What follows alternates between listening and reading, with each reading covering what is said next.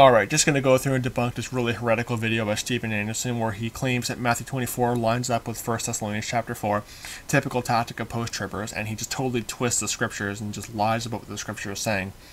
He does this a lot, typical of Anderson, but let's get right into refuting this. I have some notes written down.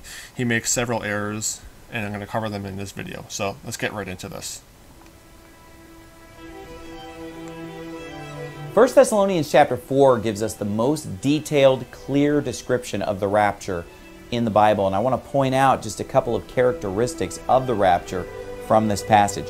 Beginning in verse 15, the Bible reads, "For this we say unto you by the word of the Lord, that we which are alive and remain unto the coming of the Lord shall not prevent them which are asleep.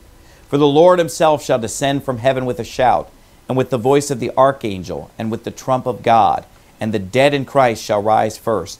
Then we which are alive and remain shall be caught up together with them in the clouds, to meet the Lord in the air, and so shall we ever be with the Lord."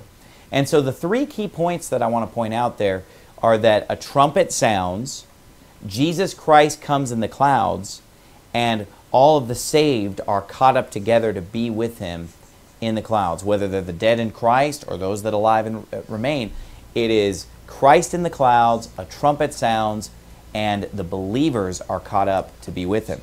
Listen to Matthew 24, verses 29 through 31, and see the exact same elements.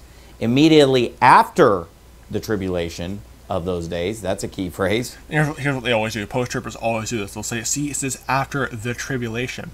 Okay, the Bible never says the word "the tribulation" as the title for this time period. Okay, again, the proper title is the time of Jacob's trouble, but also it says after the tribulation of those days. So it's not saying the tribulation is the title. Had to point that out because post-tribbers always do that. "Shall the sun be darkened, and the moon shall not give her light, and the stars shall fall from heaven, and the powers of the heavens shall be shaken. And then shall appear the sign of the Son of Man in heaven, and then shall all the tribes of the earth mourn, and they shall see the Son of Man coming in the clouds of heaven with power and great glory, and he shall send his angels with a great sound of a trumpet, and they shall gather together his elect from the four winds, from one end of heaven to the other." So again, we have the exact same elements. In Matthew 24, we have Christ coming in the clouds, we have the trumpet sounding, and we have all the elect being gathered. That's exactly what we saw in 1 Thessalonians chapter 4, and that is because the rapture occurs after the tribulation.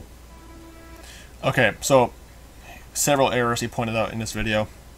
I'm going to go through them right now. I have some notes written down. So first of all, he says, well, 1 Thessalonians chapter 4, verse 16, because he says that, see, it's the same thing. Okay, let's see about that. 1 Thessalonians chapter 4, verse 16, "For the Lord himself shall descend from heaven with a shout, and with the voice of the archangel, and with the trump of God." Okay, notice that, the trump of God. 1 Thessalonians chapter 4, verse 16 mentions God speaking with a voice like a trumpet, the trump of God. Okay, there's zero mention of God speaking with his voice like a trumpet in Matthew chapter 24. Okay, also, Matthew chapter 24, Jesus Christ sends the angels with the great sound of a trump, but it's not God himself speaking with the voice of a trumpet. Okay, or with the voice of a trump, I'll say it that way.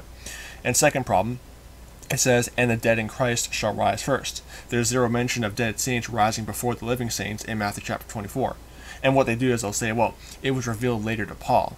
Okay, well, there's a problem with that, because here's how you answer them on that. Jesus Christ himself actually revealed the resurrection of the dead. Because they'll say, see, it was revealed to Paul later on. Okay, here's a problem with that.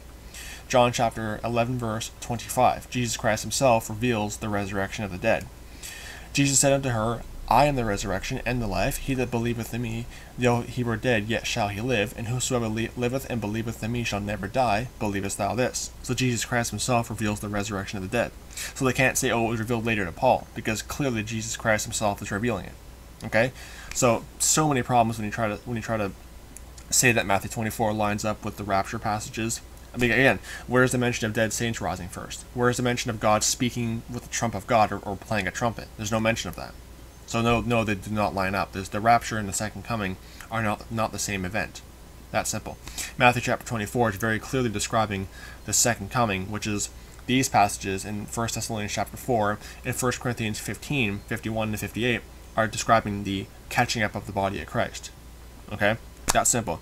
So again, just to recap, 1 Thessalonians chapter 4, verse 16 mentions the trump of God, God speaking with his voice like a trump. There's zero mention of that in Matthew chapter 24. There's also zero mention of dead saints rising first, and Jesus Christ himself revealed the resurrection of the dead, so you can't say, oh, it was revealed later to Paul. That's simple. So just don't be deceived by this satanic post-trib heretical nonsense. It is satanic. It makes God into a liar.